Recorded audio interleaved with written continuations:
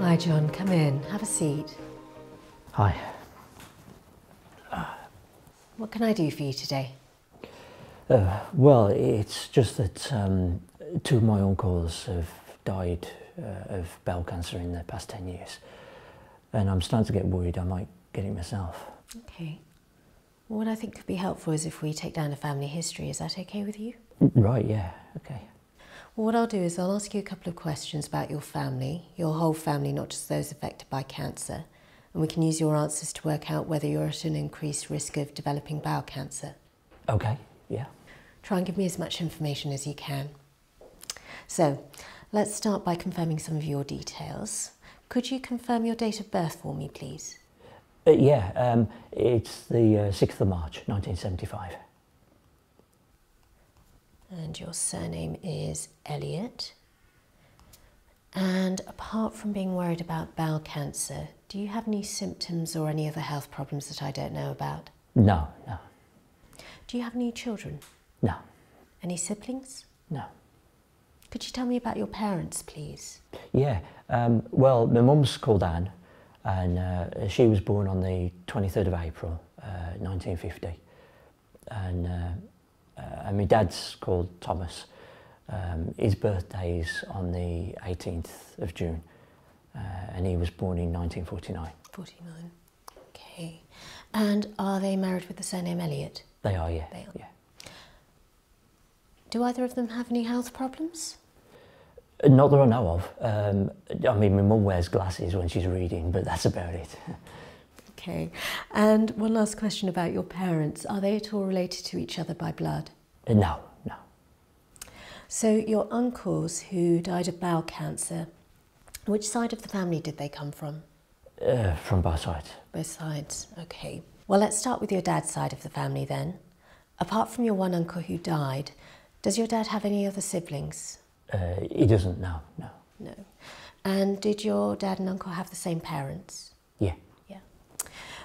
Your uncle, do you know his date of birth and the date he died? Yeah, I think I do. He was born on the 14th of July, 1946, and he died the 6th of December, 2008. He was 62, yeah. And what was his name, please? He was called James. James.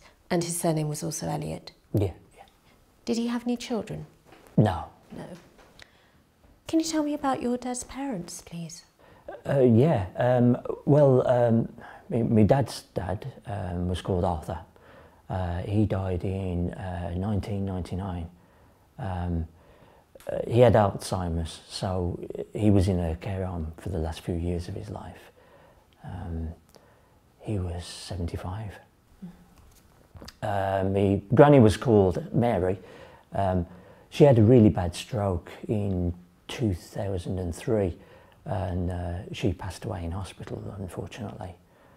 I think she was 76 when she died. I'm sorry to hear that.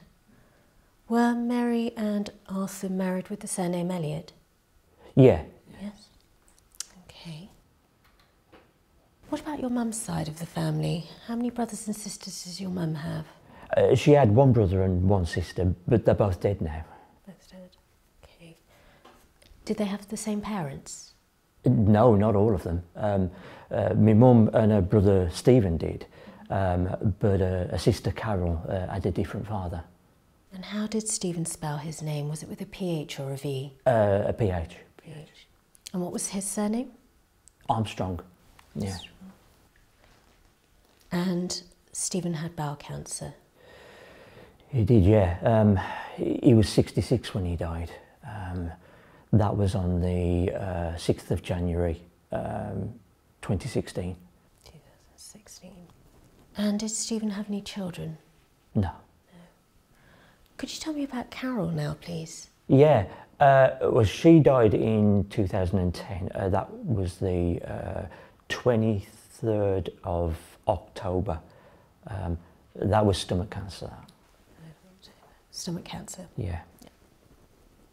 And did Carol have any children? No, no. And could you now tell me a bit about your mum's parents, please? Yeah, sure. Well, my mum's dad, Grandpa William,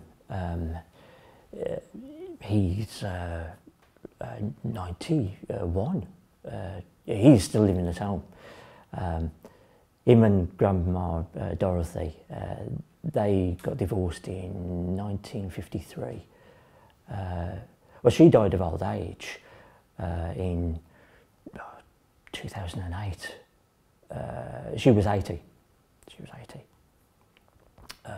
She actually got remarried. Her second husband was called Charles James, but he died of pneumonia in 2003.